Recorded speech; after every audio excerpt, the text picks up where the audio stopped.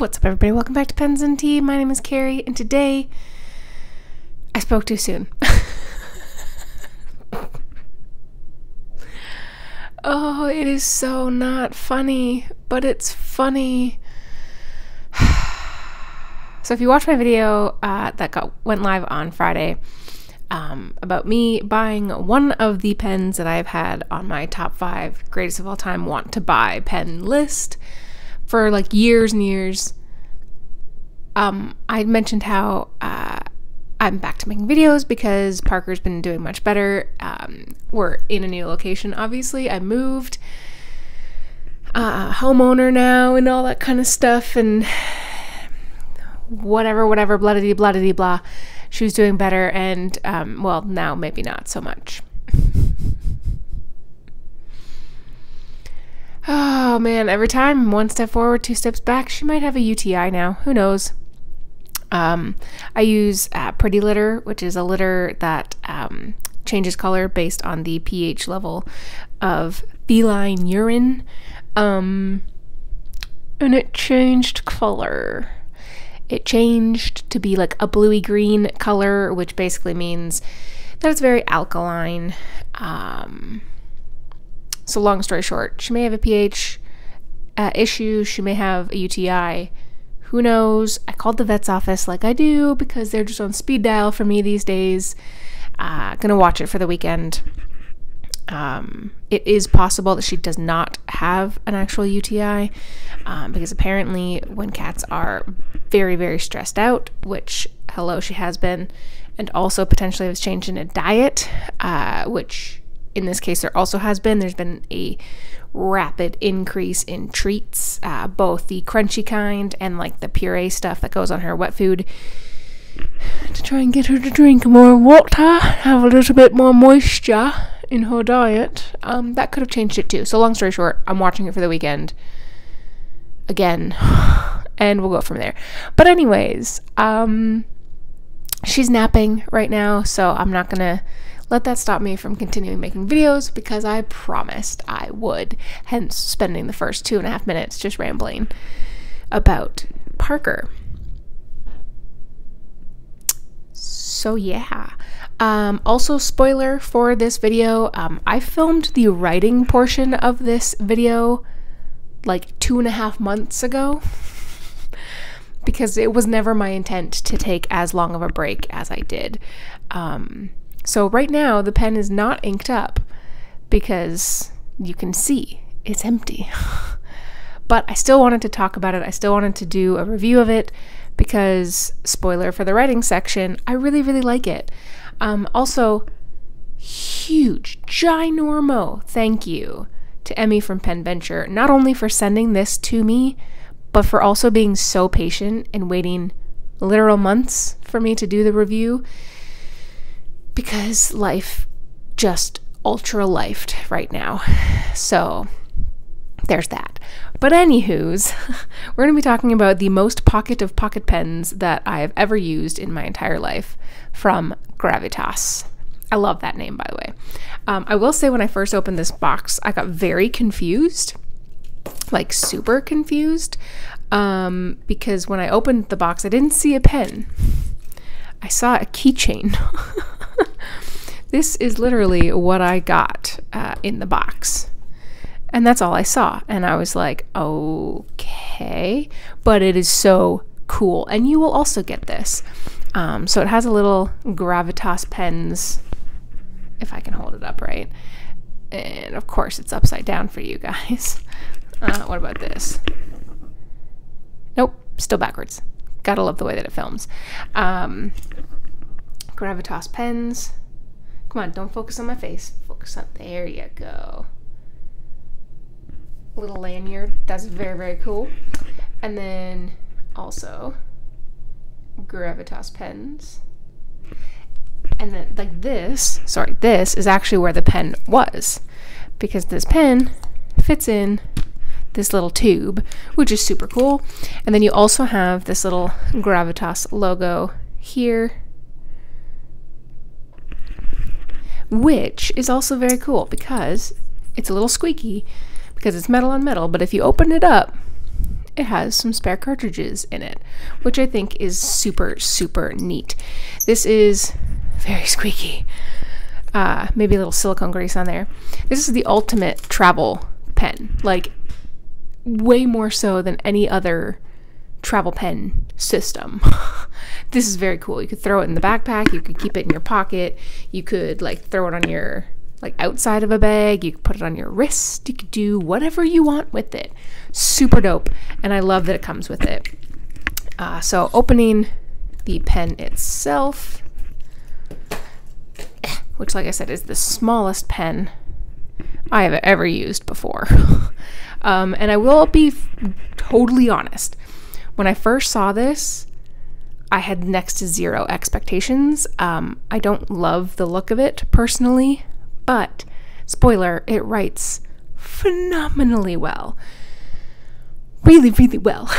And when I was looking at it, I was like, I don't know. It kind of like the yellowy color kind of looks like something that would have been clear plastic, but then it has aged and yellowed over time.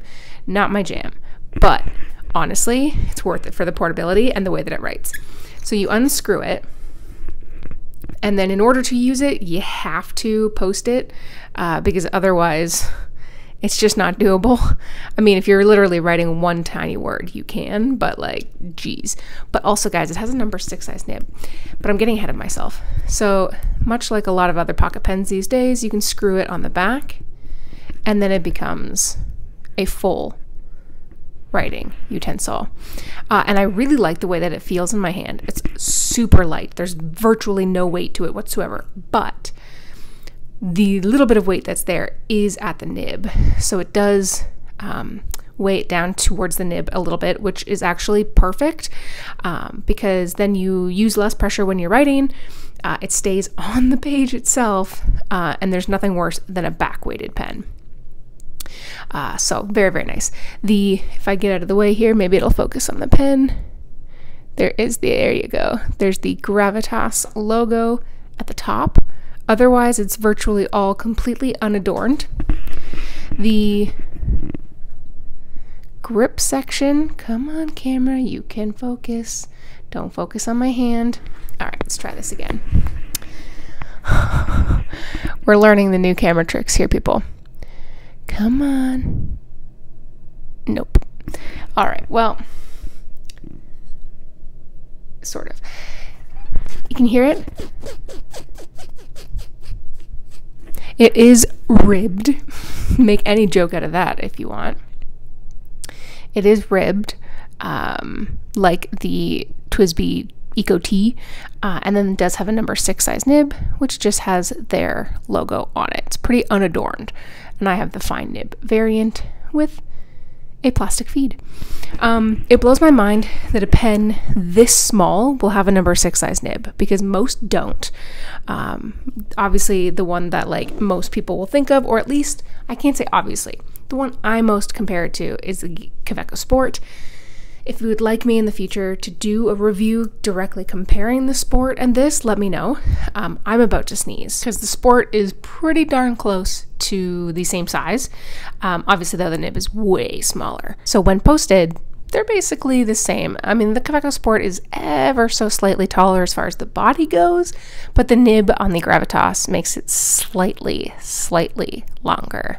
Otherwise, they're pretty similar pens side by side. So long story short, do I recommend this pen? Yes, I do.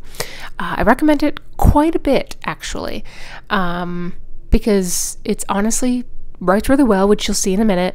It is phenomenal as far as the portability. My voice is cracking now because I just sneezed about 100 times that I cut out for you. So, unless you want to see these, well, I said 100. I literally sneezed 7 times. So sorry about the voice. I can't vacuum the way that I would normally. I usually vacuum every few days, but now I haven't vacuumed in 2 weeks because it scares the living bejesus out of Parker, and I don't want to add extra stress to her life right now. And I am mildly allergic to cats, so, you know, this is just my life now. But yes, I digress. The accessories that you get make this probably one of the most portable pens of all time. If you travel a lot, even if you're just going to work, it's really, really handy. You can bring along extra ink. You can eyedropper convert this pen. It does come with a little O-ring here. You can throw on some silicone grease. It's got another O-ring on the inside of the body here. It's very nice. Otherwise, just a standard international short converter will do the trick, because that's what I've been using this entire time, although I realize now I have a crack in it, so maybe I should replace that one. And then it will hold a ton of ink. So yes, very, very much recommend it. Quick disclaimer for the writing sample.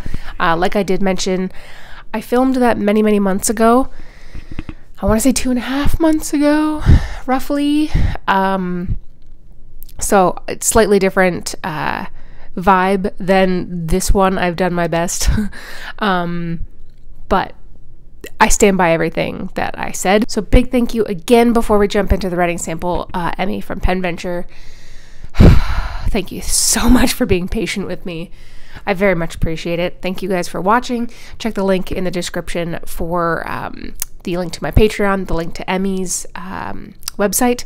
Definitely go check that out if you can, or even if you're just slightly interested. He does ship pretty much worldwide, I think. And then anyways, let's just get into the writing sample, and you can go hang out with past Carrie.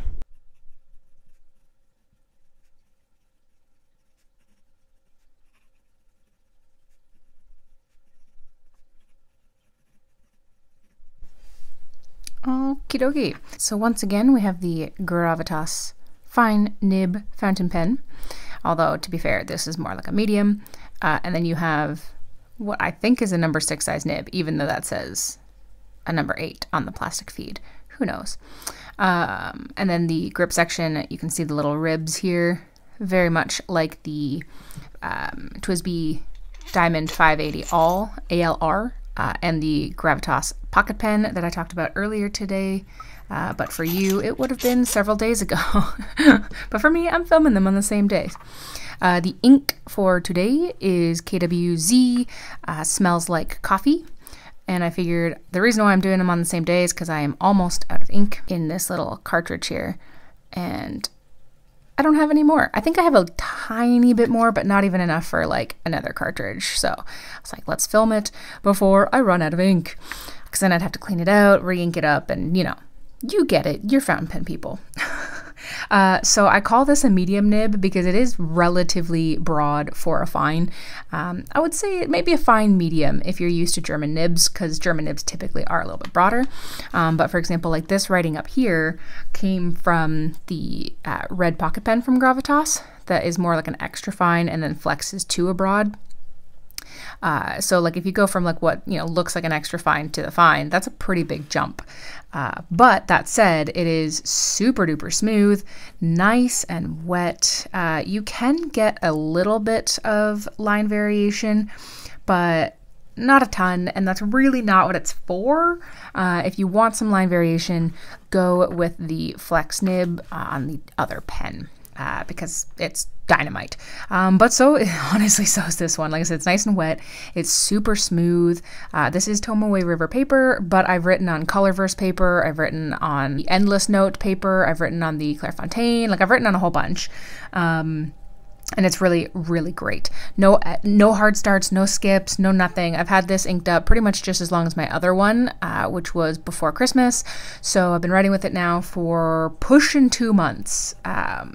Just refilling the cartridge, and it is awesome. As far as reverse writing goes, it does feel a little bit scratchy, but then you get to that extra fine. So you can definitely squeeze out a little bit if you need to, but don't do it like, you know, forever. But yeah, definitely no performance issues with this pen whatsoever. While aesthetically it is not my favorite fountain pen, it does write really, really well. It squeaks a little, but you can fix that with a tiny bit of silicone grease.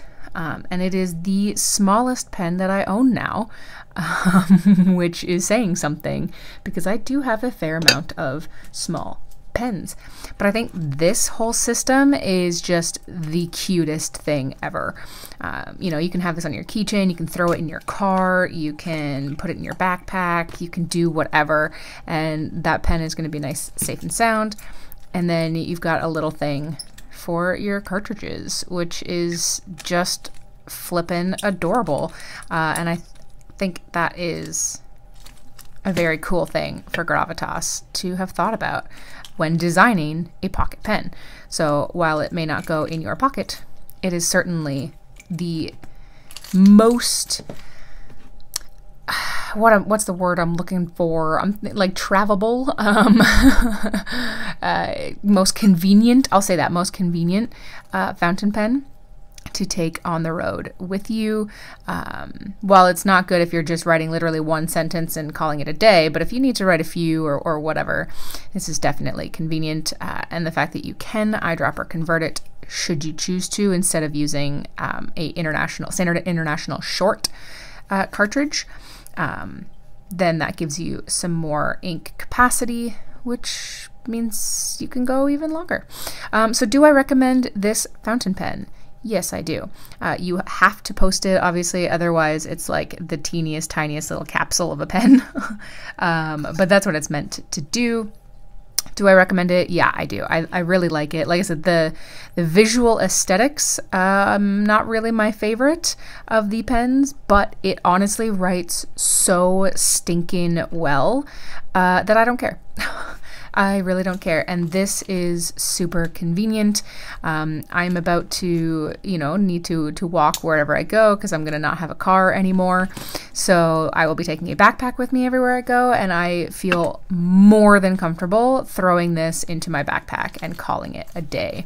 So I very much like this pen a lot. Actually, far more than I anticipated, because I will be honest with you guys, like always, when I first opened this pen up, first of all, I was confused for a minute by this because this came inside here, but when I did and I looked at the pen, my first impression honestly was very negative. I did not think highly of this pen because, like I said, it does not look visually appealing, and I just assumed that it would not write well.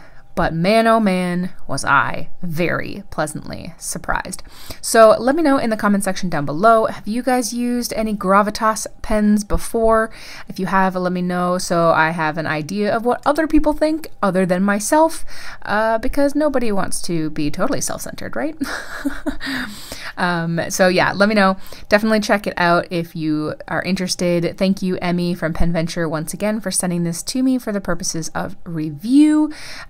If you check out the description in the, just below the video here, you'll find links to my Instagram, Emmy's website, and my Patreon account. If you'd like to help support me on other platforms, that would be cool. If not, no worries. As always, I'll see you guys every Monday and Friday and the occasional Tuesday. Peace.